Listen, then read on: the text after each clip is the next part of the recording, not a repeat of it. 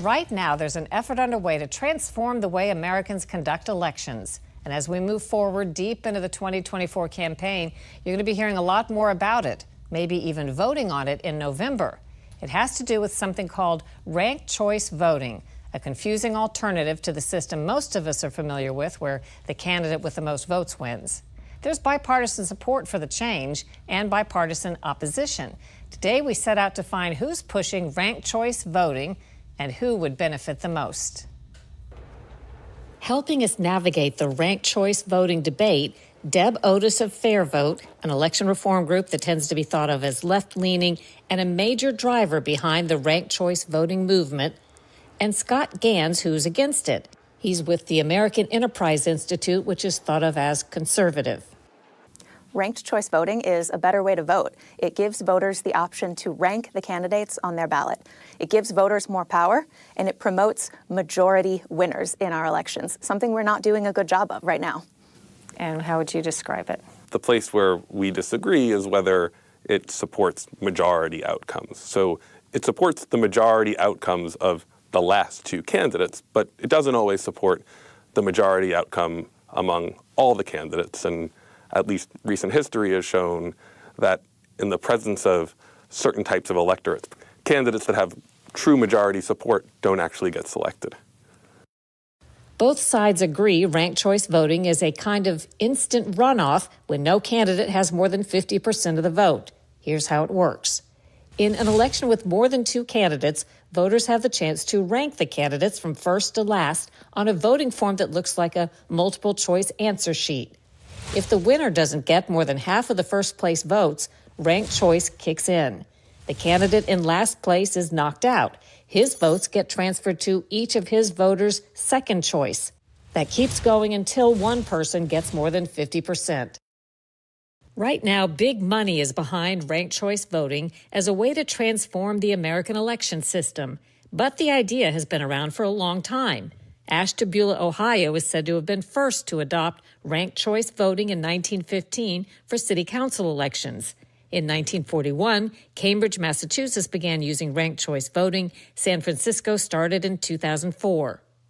Today, some degree of ranked choice voting is used in at least 3 counties, several dozen cities, including New York, and 2 states, Alaska and Maine. What would you say about the history and why it seems to be more front and center the past 10 years or so, I think, maybe, than before? We have a long history in this country of wanting majority winners. We have a number of states that hold 2-round runoffs in order to get a majority winner, and even more cities that do that for offices like mayor.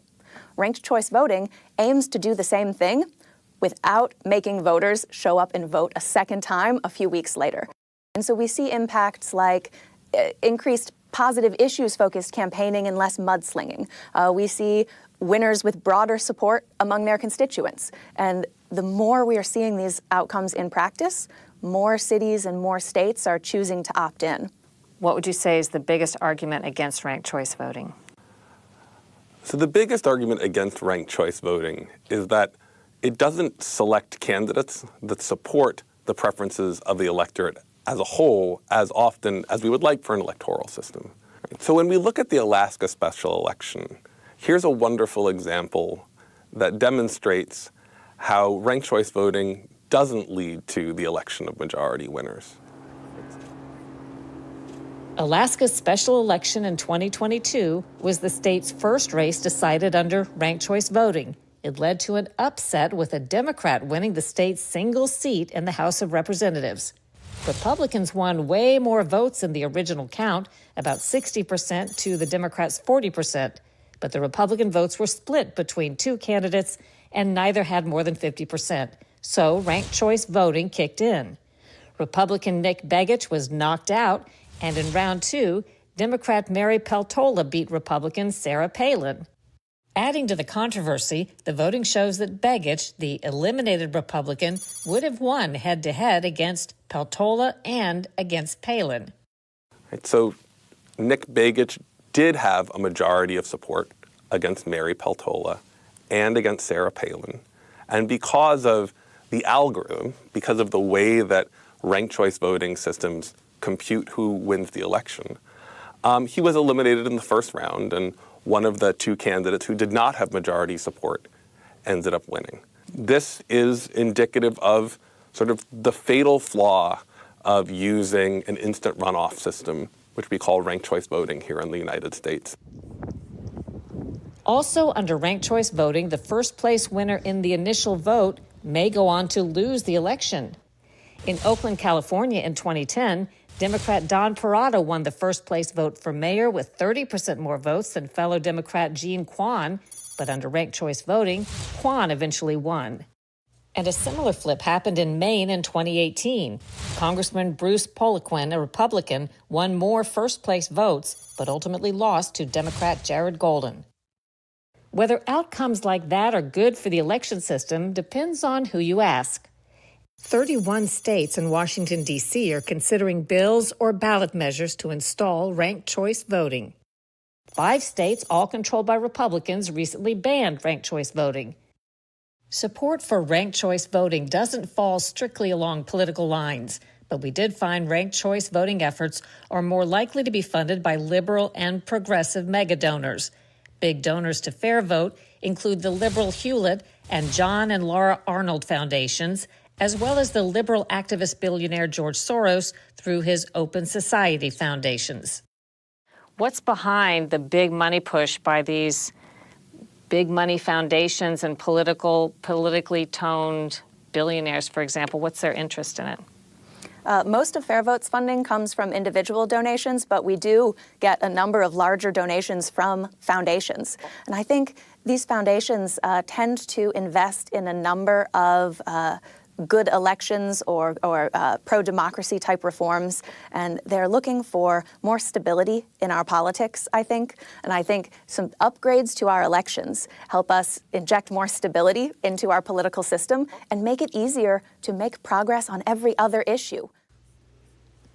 There's little doubt that ranked choice voting means candidates have to campaign for second-place votes and might be less likely to sling mud, more likely to try to please a wider variety of voters.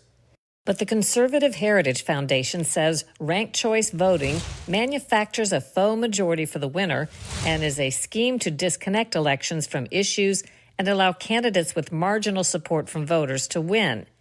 The Conservative Honest Elections Project says ranked choice voting is a way to ensure left-leaning politicians get elected. A final controversy comes because when voters choose only a first-place candidate, as nearly 1 in 3 decide to do under ranked choice voting, their vote may not ultimately count at all in the final results. One thing is for sure, you can expect to hear a lot more about all of this. Not only are Biden and Trump on the November ballot, but ranked choice voting will be voted on in more states than ever before. What would you say to the idea that these new ideas, maybe not so new, but the ideas to change things are coming from people who just aren't happy because the candidate they like didn't win? I think that's a really valid concern that we hear from folks. However, if we look at the non-majority outcomes we see right now, I think this was not what the founders intended. We were intended to have an informed electorate making decisions based on majority rule. And a system like ranked choice voting gets us a lot closer to that intention than what we're doing now. The problem with ranked choice voting is that you don't end up electing the candidate whose preferences are aligned with the median. It has this extremist bias. It has a tendency towards electing candidates who are further to the left or further to the right. There's talk in Illinois of using ranked choice voting in the 2028 presidential primaries, as well as proposals to drop out of an experiment early in Utah and ban the system entirely in Idaho.